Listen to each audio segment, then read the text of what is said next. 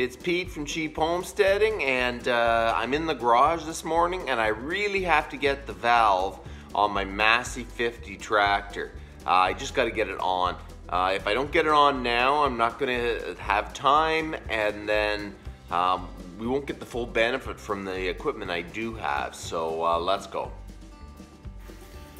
Okay, so I didn't have much time to build this thing here. And this is the piece that you saw in the other video that I got out of the scrap bin. I drilled the holes, I put the plate on, and I reinforced it. There's 2 lock nuts. Oh, and 2 bolts like this.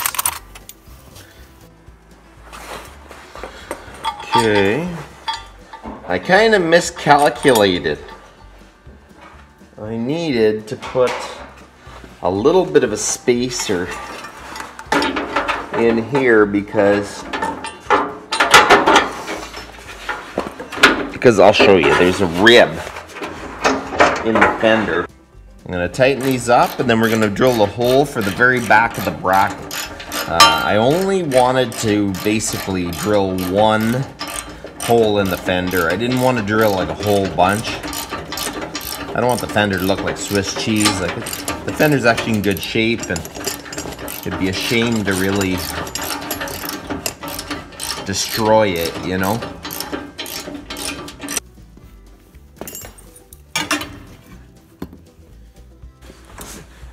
Okay, I'm not a picky man by any means, but I probably would have moved it just a hair farther this way. But my hand falls nicely to it, for sure. And especially when I'm looking back, I'm gonna have my 3-point hitch loader behind. It really falls nice because the back of my elbow's on the seat and I'm looking back. So I think this is a go. We're gonna bolt this down.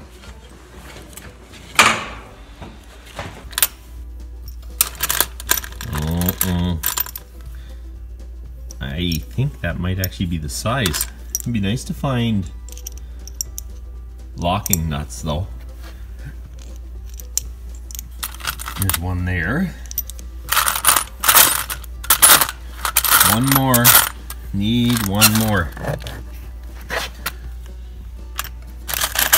These bolts were collected from my dad, and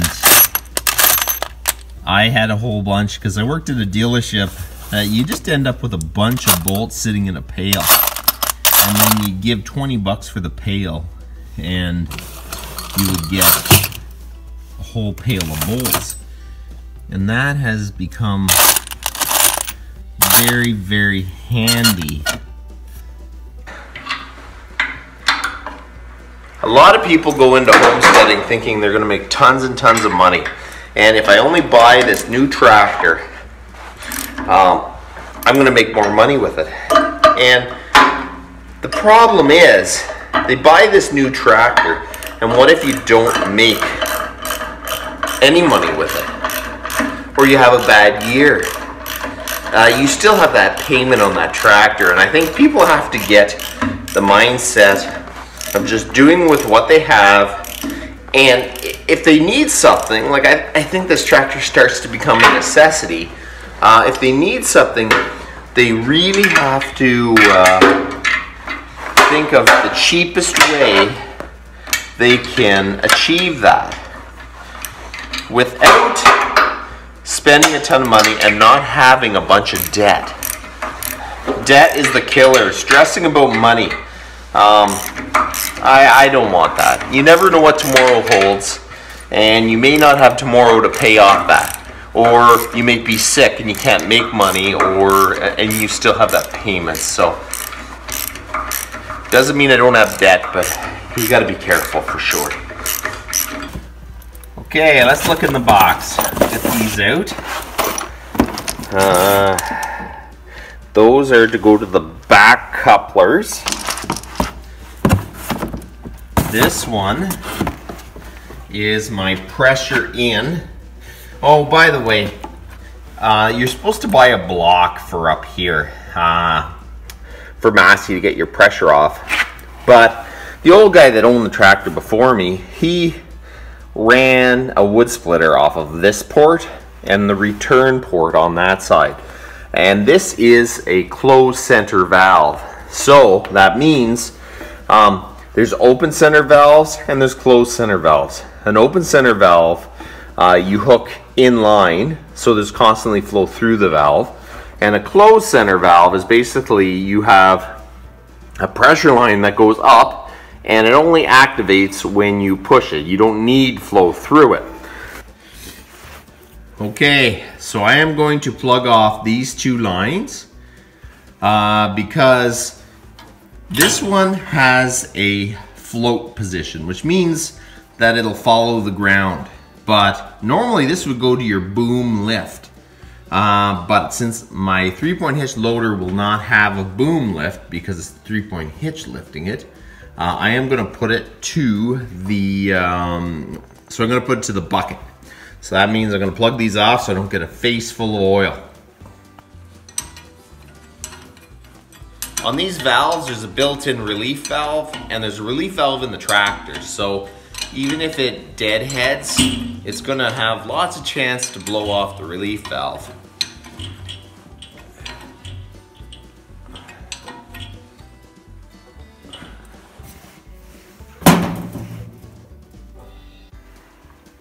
Okay, so now we need to hook in my feed line up to the valve, up to there.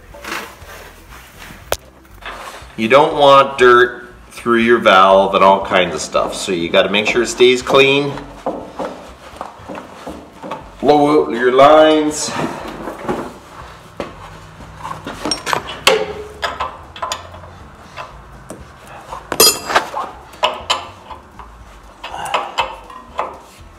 With these fittings, there's a taper in here and there's a taper in the elbow.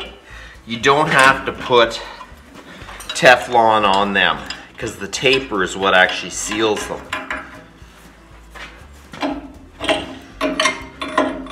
Okay, so my inlet is tight and installed. I am going to have to put loom on that, I think, so it doesn't end up wearing, because it's close enough to the tire that something like that could happen.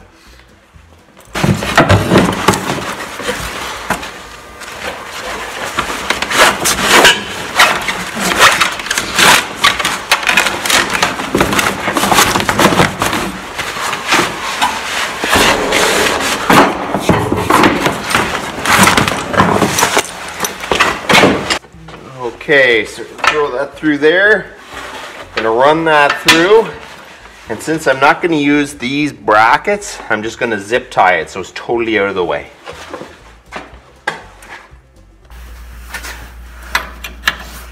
I'm going to take this one off because I got that size in my fitting, so I don't need this. But we are going to hang on to all the pieces because you never know when things like that are handy again. You'll be looking and go, I seen that, I wish I kept that. So that is the first steps to hoarding, but in homesteading we call it being prepared or stocking up. Use fancy words, you know. Okay, so now you can see why I needed loom on the back so it wouldn't rub and wear through. To go to all this bother and have lines that are rubbing and leaking prematurely, you don't want that. That's just annoying. You want to use the tractor. We are on to the remote valves. Okay, there we go. Okay, so what we're going to do is we're going to hook it to the valve first, and then we're going to run our hoses, and then we're going to hook it to our couplers, and then we will drill the fender, so you can try to set it in such a way that the hoses hang nice and they don't hang in the road or a place that can get caught on brush or anything in the bush. Okay, so I'm going to try to put that there and then mark with a screwdriver into the fender. So that is right here.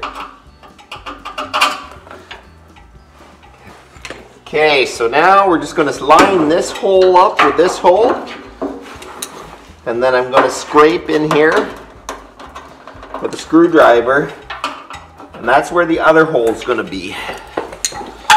So I got to go get the drill. Okay, so make sure you wear your safety glasses. No one needs to head off to the hospital and get a big chunk of steel out of their eyeball. Don't do it. Wear your glasses. Okay, so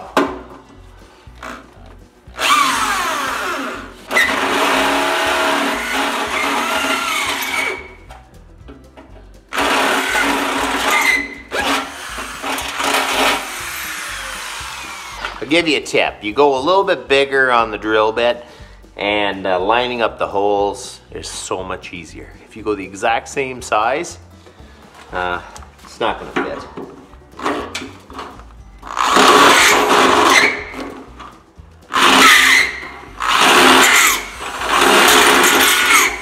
That drill bit's driving me nuts. Okay, so now we gotta get this one drilled out. Uh-oh.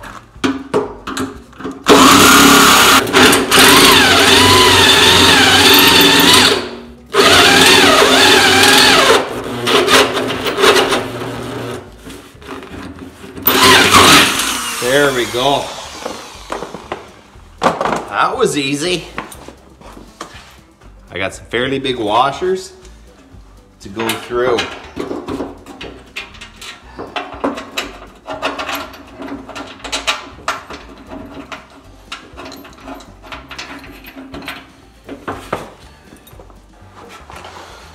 Okay.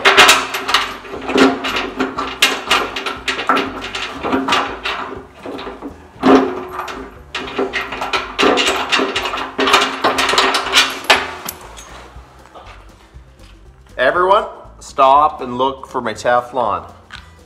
That's awful. What do I do? I set things down. Oh, it's on the tire on this side.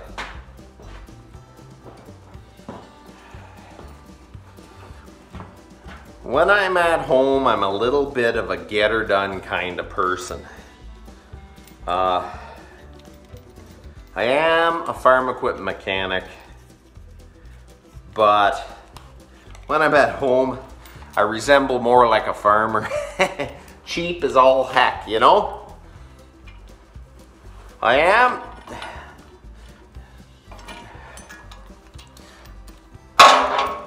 am a farm equipment mechanic, but when I'm at home and it's my own stuff, man, I think I resemble more like a farmer. Just get her done, do what you have to do, and do it as cheap as possible, you know? And there's a reason farmers kind of had that reputation. A lot went through hard times and they had to do what they had to do just to survive. There's just no question about that. And it worked. And it's so funny now, everyone thinks they gotta spend tons of money to do all this stuff. And because they do, because they have to spend more money to make less money half the time than a farmer way back that just had a few cows, a little bit of land to make a living. Now you can't. You have to spend more, they say, to make more, and I think it's gone nuts, honestly. It really has.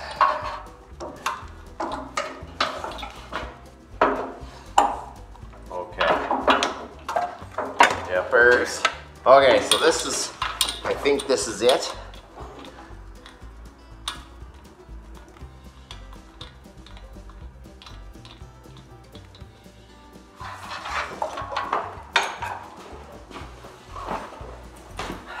The other one. Another one.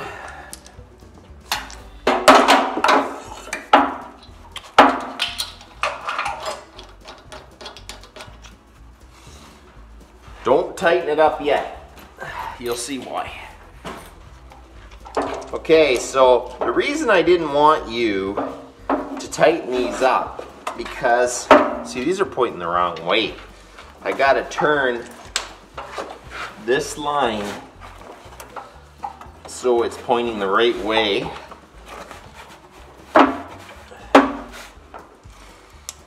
There. So then we can put this on.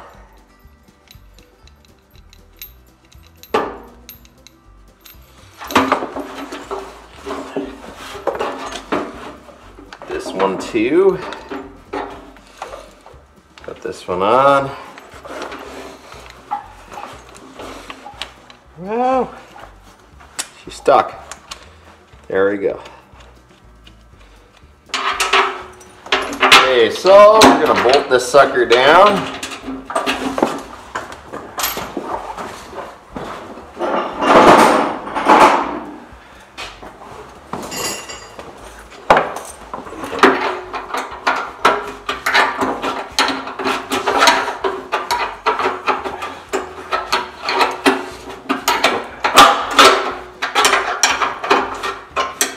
It's actually starting to come along quite nicely.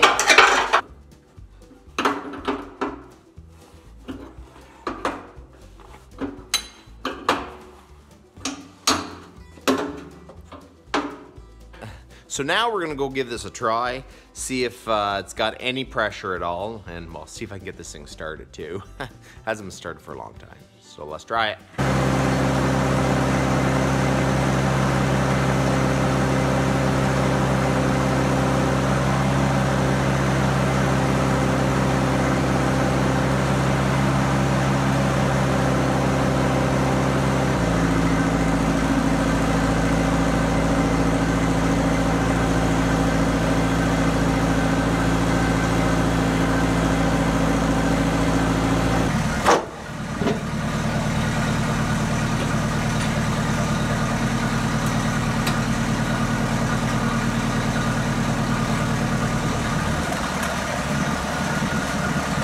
Okay, so that is 800 PSI just lifting my blade up.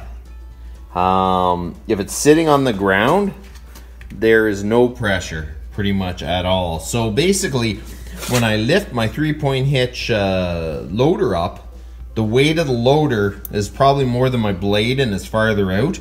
So I'll probably have about 1,000 PSI to move the bucket back and forth. But when the bucket's on the ground, I won't be able to adjust it, which can work because I can just, it'll still drop the bucket. And then as soon as I go to lift it, I can curl the bucket back. So I think this could work. So there you go. All you have to do is raise the hitch, and the weight on the hitch at least give me 800 pounds. And I think that's definitely enough to run the bucket.